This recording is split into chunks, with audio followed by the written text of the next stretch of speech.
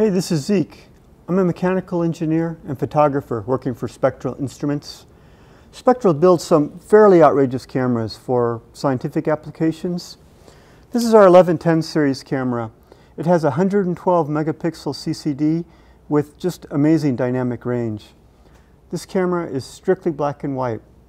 There's no Bayer mask, there's no moire filter, nothing to detract from the overall image sharpness.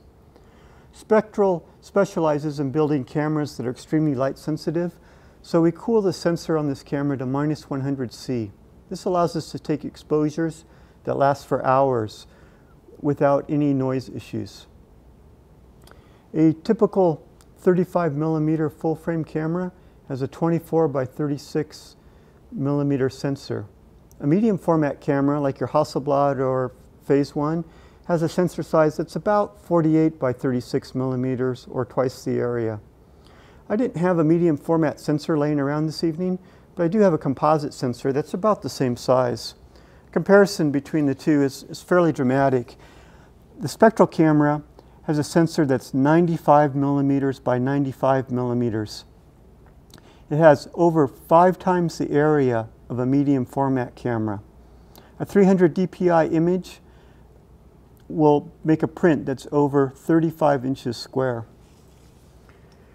Spectral Instruments is the most creative company you never heard of.